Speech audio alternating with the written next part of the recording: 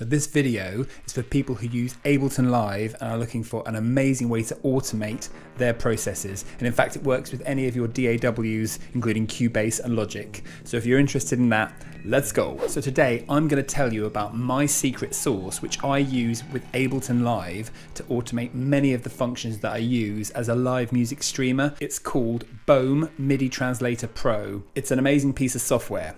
What it does is it takes incoming MIDI information, it translates it, changes it into something else, and then sends out that MIDI information back to Ableton. And what it allows you to do is really power up your MIDI triggering or your playing of notes and a number of different things. So let's get right into it. So here we go. This is BOME MIDI Translator Pro, and there are three main sections that I'm going to take you through, which you can see on the screen now. So the first one I'm going to talk about is the translator section. Each one of these is a translator.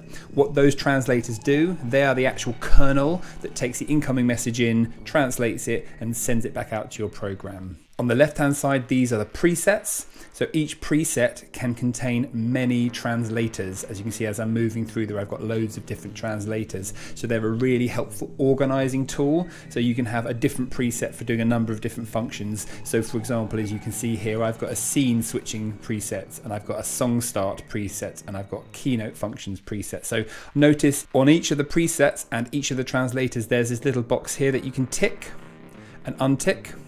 So when it's ticked, it means it's active, and when it's unticked, it means it's not active and won't work. So ultimately it turns the translator off. And it also helps you to turn on and off whole presets. So if you untick one of these presets, all of the translators underneath it won't work. So that's really helpful. On the left-hand side over here, you've got, this is actually the property toolbar. It has the translator options. So you can have the name of the translator. That's the name that you see over here. The box of active or not active, that tick box is here as well, so that obviously ultimately makes it be active. There's a box here you can tick which says stop processing after executing this translator. That allows you to stop all processing within BOME once you've triggered this translator. It's helpful if you've got a really complex setup and lots of different things are being triggered. This section is incoming, so what this ultimately does is it defines what incoming message BOME will receive. So this one's going to receive a MIDI message, but you could also have a keystroke, or it can be a timer, so you can actually set a timer within BOME to make a translator happen after a set period of time. Then there's a bunch of rules you can include. I don't actually use rules. Rules are a little bit complex, so you'll need a bit of coding understanding. But you know, for me, I don't actually use them, and I'm able to get quite a complex setup already. So you know, you can get into that if you want to make it even more interesting. And then the final section is outgoing. What this is this defines the thing that you're outputting from BOME. So for example, you can see here you can output Applescript, execute file, keystroke, MIDI message, mouse, preset, loads of things you can output. So that's BOME and how it's set up, but ultimately I think to really get your head around how it works, let me dive straight into an example. So for this example, I've brought up Ableton. So you can see here on this track here, I've got my keys MIDI track, and you can see that this needs to have MIDI coming from channel 2. Now the keyboard you can see at the bottom of your screen, this is actually set to channel 12. So when I play this, obviously no sounds are coming through because it's channel 12, but Ableton needs channel 2. So what I'm going to do is I'm going to set up a BOME MIDI translator that will take the input from this keyboard and make it output in Ableton. So let me show you how to do that. So for many of you, you'll know that MIDI messages, the note MIDI messages actually have two parts to them. There's the note on and the note off. So if you don't have a note off, the note will stay on for as long as that note on message has been started. So I'm doing two translators here, and I'll show you what that looks like a little bit later. So let's look at the first one, note on C4. I'm going to go through these four sections. So translator options, I've got the name on here, note on C4. It's not active yet. I'll do that once I've walked you through this so you can see the difference it makes. So incoming, right. So I want to take a MIDI message note on from channel 12. As I said, my keyboard's on channel 12. The note is going to be C4. Okay, so whenever I hit this note here, C4, this will trigger this translator. However, I need to think about the velocity. I could set a velocity of 127, so it would only trigger when I hit that note at 127. I'm going to choose any velocity because whichever velocity I play this note with, I want it to trigger. So the final section is set variable to velocity.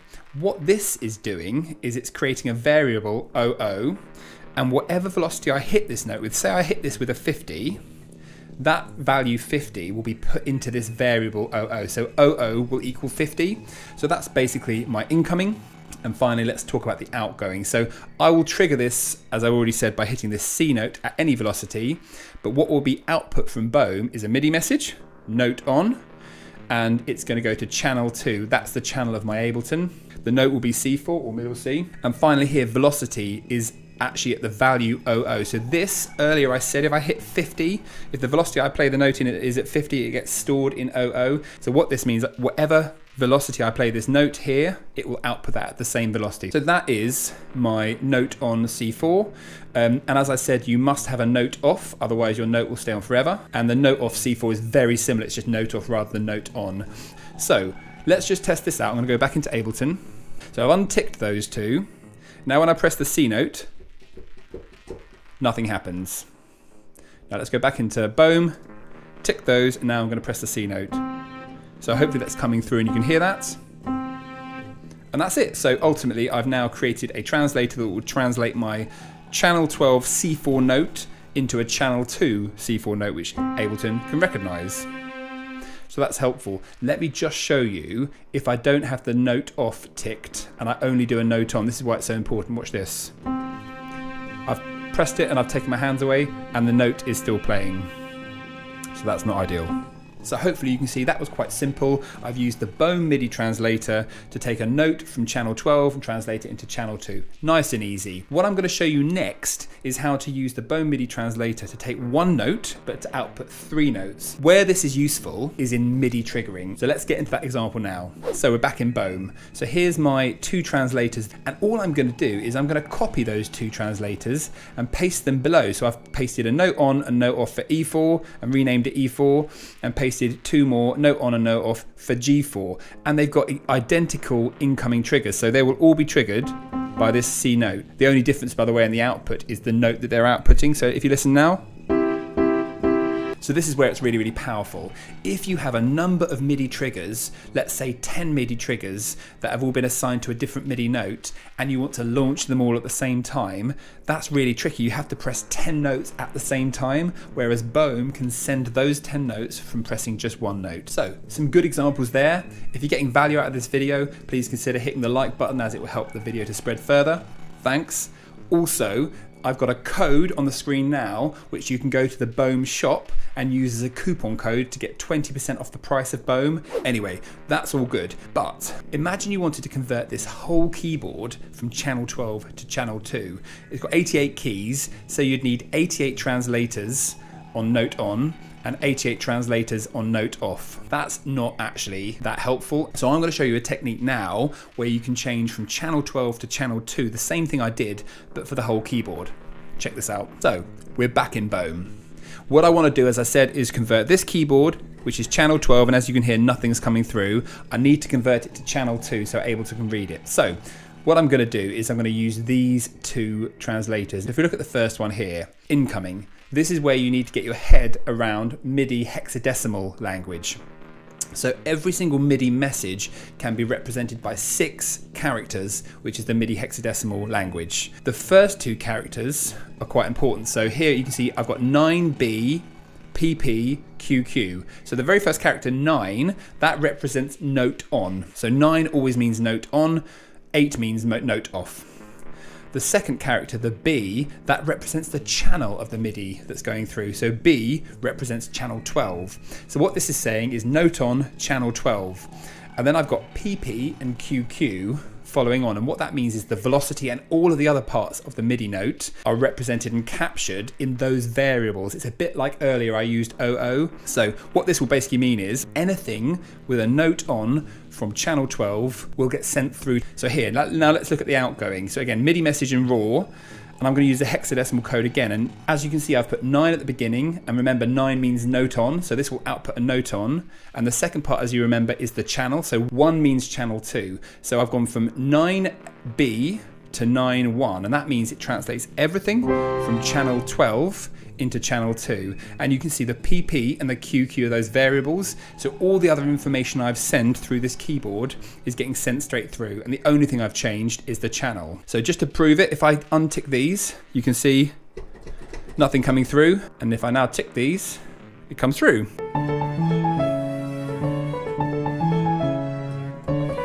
So that's all good. So that is a simple technique to translate your keyboard from one channel to another. This might be useful if you have an old piece of MIDI hardware that's fixed on one channel and you want to convert it from that channel into another channel. So the BOME MIDI Translator is brilliant at getting you in complete control of your MIDI. Inputs and outputs, fantastic. But there's so much more that it can do. I use it, for example, to control the scenes or the cameras that you see when I'm live streaming. I use a software called OBS and I use hotkeys. So when I use hotkey 3, which I'm pressing now, you can see there that it moves to my ceiling camera, and hotkey number 1 takes me back to this. You can use BOME to take the MIDI messages from Ableton, send them into BOME, and then send them back out to control OBS. So let me give you an example of how that works in BOME. So I've got these two translators here, scene 1 simple and scene 2 simple. Let's look into those. Incoming is a MIDI message note on channel 12, and the note is D4. And it will trigger on any velocity and then swallow the message. So it's this note here, D here. Okay, and the outgoing function is Control and Option 1. Now that's the hotkey that gets me to my main camera, and then scene 2 is triggered by note C4 and takes me Control Option 3, which takes me to my second scene. So check this out. By those two, I can now move to this camera and this camera just by pressing this piano keyboard here. So you could use that with any MIDI controller. If you don't want to buy the Stream Deck or something like that, you can actually use a piece of MIDI hardware to control your cameras. But there's one problem with OBS for using hotkeys.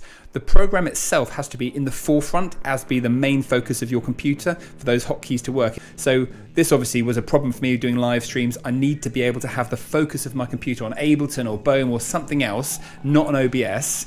And if I can't rely on the MIDI trigger to move the scenes, then I'm in trouble. Let's have a look at this one. So I've now got the scene 1 complex. It's the same note. It's C and this one is D. And let's have a quick look at the incoming. So the incoming is the same, pretty much. Now the outgoing, this is Applescript. So this is a bit of a tip if you use Mac. So Applescript is something that allows you to execute code on Mac OS systems like this. So for example, this Applescript here, I can trigger this from my note, as I said earlier, tell application system events, tell process OBS, set frontmost to true. So the problem I talked earlier about the fact that OBS needs to be in focus for the hotkey to work has now been solved. I've literally put it through Applescript to be in the front.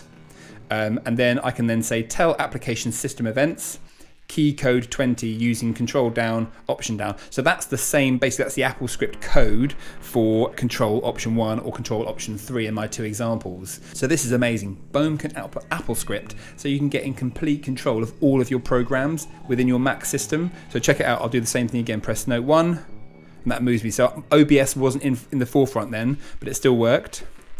And note 2, note 1, note 2. So it's working really nicely.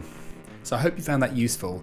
BOME is amazing. For example, I actually have lyrics that I play on my live stream as I'm singing the song, and I've got the camera angles changing, so if I'm doing a guitar solo, I can move over to the guitar solo cam, and it all happens through a MIDI track that I've programmed into my Ableton setup, and that Ableton setup triggers the various camera angles, and it all flows through BOME. Amazing piece of software. Don't forget the coupon code, get you 20% off.